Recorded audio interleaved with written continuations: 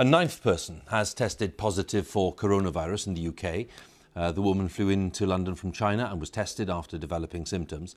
The man at the centre of the main outbreak in the UK, Steve Walsh, a businessman from East Sussex, has now been discharged from hospital after being given the all clear.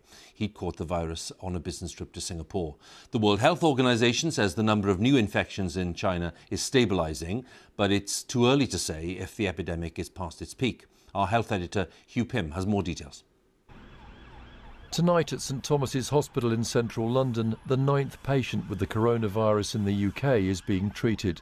A woman who flew into Heathrow from China recently. She didn't have any symptoms when she arrived.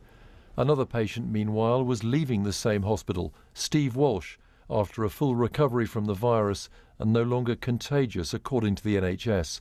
He'd contracted it in Singapore and then unwittingly infected 11 others. One of them is a GP who worked 2 days last week at Worthing Hospital. That doctor's now being treated in isolation elsewhere. The hospital's still running, but some patients are concerned. So my husband took my son over to A&E on Friday night, and I just want to check that my son didn't come into contact with the health worker, because obviously you just never know, do you? I think everyone's panicking, and I think there needs to be more in the media to say, don't panic. It's serious, but we're dealing with it. Some local parents have asked to take their children out of school. What do you say to people? I asked Public Health England if they could reassure people in Brighton and Worthing. There is not a general risk to people either in schools or in any other kind of facilities just because there happens to have been somebody with this infection in that area. So I can reassure on that point. If children need to be out of school, that's because we've told them. The latest case means there are 9 in the UK, while more than 1,700 people have tested negative here. There are more than 44,500 confirmed cases in China and around 1,100 deaths. At the moment, it's still entirely possible that we may be in a position where the Chinese authorities manage to get on top of this infection. The biggest risk to us is actually if the efforts in mainland China don't succeed in maintaining the infection and restricting it to China, and if many other countries then have widespread outbreaks of infection. Meanwhile, people quarantined at Arrow Park Hospital in Wirral will tomorrow complete their 14-day isolation.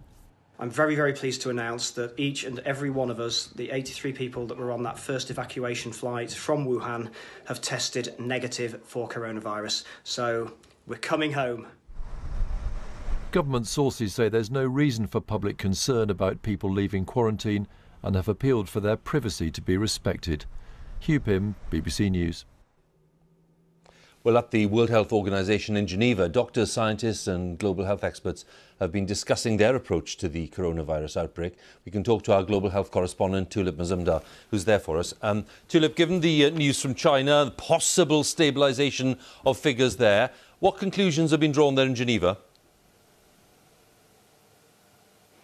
Well, scientists here over the last 2 days have been really poring over all the data that's been coming in from the start of this outbreak. They are saying, and it's very early days, that it looks like the outbreak could be stabilising, but that is just a snapshot of what's been happening over the last 7 days, and that could change at any time. But it is at least a positive trend for the moment, and the World Health Organization has talked about how this creates a window of opportunity to, as it calls it, hammer this virus over the coming days and weeks. And that's what we've seen scientists really trying to get to the nub of here. They are trying to prioritise what research needs to happen, what needs to happen to make sure that this outbreak doesn't become a global pandemic. What they say urgently needs to happen, one of the first priorities, is coming up with a better diagnostic test. At the moment, you've got to send samples off to a lab. They come back. It takes time. What doctors in China say they urgently need is a test that you can do in someone's home or in a local health centre, and you can get the results